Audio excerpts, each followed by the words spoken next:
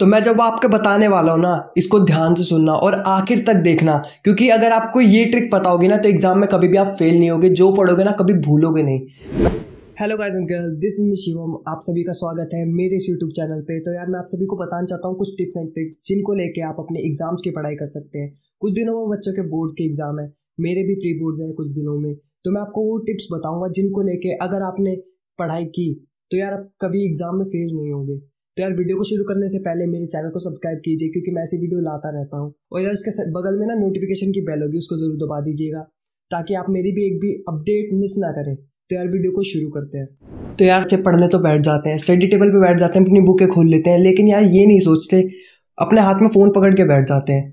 तो यार सबसे पहले अपने फ़ोन को साइड में रखो, एरोप्लेन मोड पे लगा दो, नो नोटिफिकेशन मोड पे, डू नॉट डिस्टर्ब मोड पे लगा दो। उसके बाद अपनी पढ़ाई चालू करना। नहीं तो बंदा 5 मिनट पढ़ेगा, 10 मिनट पढ़ेगा, उसके बाद ना उसको नोटिफिकेशन आ जाएगी, अपनी मैसेज चेक करेगा कि यार मेरी फोटो पे कितने लाइक आए, मेरे को किसने मैसेज करा।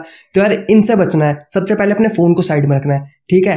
तो यार सेकंड पॉइंट सबसे पहले बताता हूँ कि यार अगर आपको पढ़ना है अच्छे से, एग्जाम के लिए अच्छे से पढ़ाई करनी है, तो सबसे पहले यार दिन में सुबह उठना शुरू करो। सुबह उठोगे ना तो यार जो पढ़ोगे ना डायरेक्ट दिमाग में घुस जाएगा, ठीक है। ज़्यादा मत पढ़ना या कम मत पढ़ना, लेकिन मैं कह रहा हूँ सबसे अगर आपको अच्छे से पढ़ना है तो यार 60 मिनट्स पढ़ना।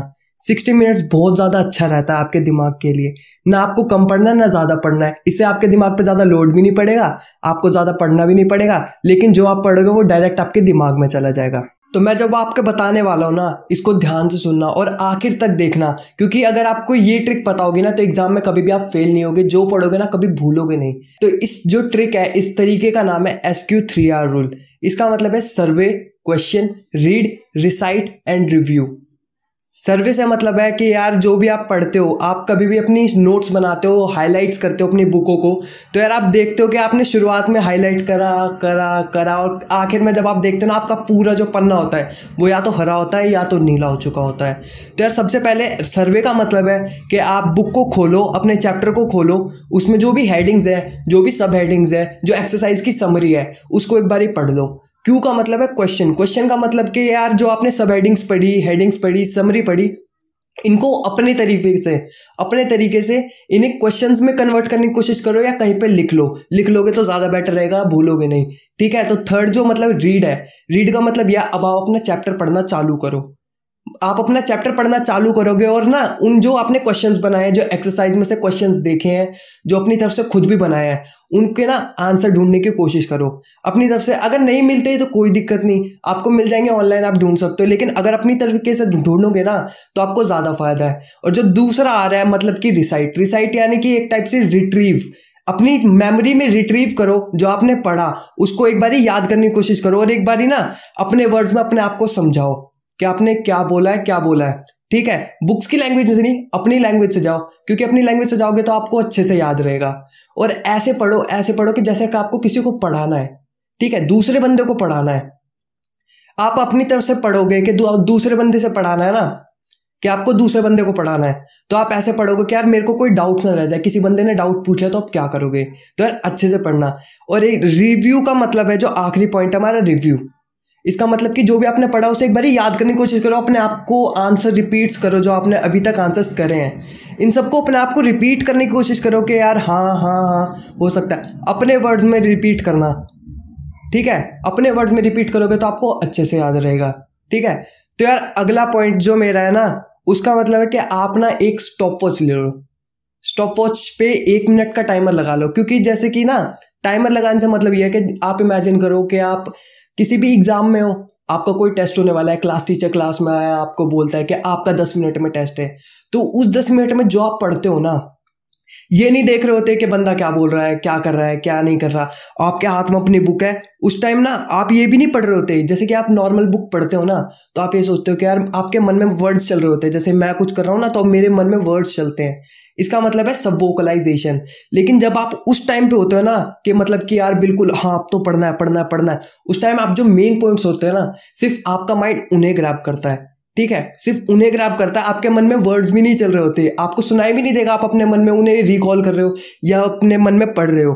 उस टाइम पे सब वोकलाइजेशन नहीं होती, सिर्फ आपका जो पॉइंट्स होते हैं ना वो आपको डायरेक्ट दिमाग में जाते हैं। तो आप हो सके ना तो स्टॉप वॉच लगा के पढ़ना। इससे ये होगा कि आपके ना दिमाग को ऐसा लगेगा कि ना बिल्कुल एंड टाइम है, एंड टाइम है, इसके आगे कुछ आपको टाइम ही नहीं मिलेगा। तो आप ऐसे पढ़ोगे तो आपके डायरेक्ट दिमाग में घुसेगा। तो इस ट्रिक को हमेशा याद रखना। और लास्ट है कि यार एक बारी प्रैक्टिस कर लो, एक बारी लिख के प्रैक्टिस कर लोगे ना, जैसे कि आपने क्लास में किसी टीचर ने बोली, आपने कुछ पढ़ाया, लेकिन जैसे मैथ्स की कोई थ्योरम है या कोई फॉर्मूला है, एक बार अगर आप लिख के प्रैक्टिस कर लोगे ना, 1 1.5 2 हफ्ते तक नहीं भूलोगे। और बीच में एक एक बारी प्रैक्टिस कर लो, हफ्ते के बीच में, जैसे कि आपका एग्जाम है तो 1 2 बारी प्रैक्टिस कर लो, ठीक है। ये तरीके SQ3R के बाद, इसके बाद एक बारी short burst of time, stop watch लगा के उसमें याद करो, और उसके बाद एक बारी हैंड रिटन नोट्स ले लो। इसके बाद मैं गारंटी देता हूँ यार, आपके ना कभी भी फेल नहीं हो पाओगे आप किसी भी एग्जाम में। आप कितना भी एक बारी बस दिन में, मैं कह रहा हूँ ज़्यादा नहीं, 60 मिनट। तो मैंने क्या क्या बताया आपको, सबसे पहले कि फ़ोन को साइड में रख लो, नो नोटिफिकेशन मोड पे लगा दो या डू नॉट डिस्टर्ब पे लगा दो, ताकि आपको एक भी नोटिफिकेशन आए। ज़्यादा नहीं, कम नहीं, 60 मिनट सिर्फ। या दिन में आप कर सकते हो, अगर आपके बड़े बोर्ड्स हैं, 12th के हैं, या आपके कॉलेजेस के एग्ज़ाम है, तो आप ये काम कर सकते हो कि आप दिन में 2 घंटे निकालो। सुबह 60 मिनट, शाम को 60 मिनट। सुबह आप अगर हो सके तो 7 से 8 बजे पढ़ना, इस टाइम पे पढ़ा हुआ डायरेक्ट आपके दिमाग में जाएगा, ठीक है। तो इसके बाद हमने करा SQ3R rule, S for survey, question, read, recite and review. इसके बाद मैंने आपको बताया कि शॉर्ट बस्ट ऑफ टाइम में करना है, उसके बाद एक बारी प्रैक्टिस कर लेनी है। और यह सबसे ज़्यादा ज़रूरी, एक ब्रेक दो अपने दिमाग को। यार इसकी भी कोई लिमिट होती है, इसको थोड़ा थोड़ा ब्रेक दो। ये नहीं कि आपका एग्जाम है तो लगे रहे हो, इससे कुछ नहीं होना। इससे आपके ना दिमाग पे जोर पड़ेगा, आप नर्वस हो जाओगे। ऐसे होगे ना तो आपका कोई फायदा नहीं है। आप जो पढ़ोगे ना, ये अभी पढ़ा हाँ आता है, एग्जाम वाले टाइम में ऐसा हुआ कि यार क्या करा था, समझ नहीं आएगा। तो यार एक ब्रेक लेना ज़रूरी है। तो यार आज की वीडियो को यहीं ख़त्म करते हैं। अगर आपको मेरी वीडियो अच्छी लगी हो तो यार वीडियो को लाइक करो, शेयर करो, और कमेंट करके बताना कि आपको मेरी ट्रिक्स कैसी लगी। और मैं ऐसी वीडियो लाता रहता हूँ, इसलिए मेरे चैनल को ना सब्सक्राइब करो, उसके बगल में नोटिफिकेशन की बेल होगी, उसको ज़रूर दबा देना, ठीक है, ताकि आप मेरी एक भी फ्यूचर वीडियो मिस ना करें। तो यार मैं मिलता हूँ आपसे नई वीडियो में। Till the time B you.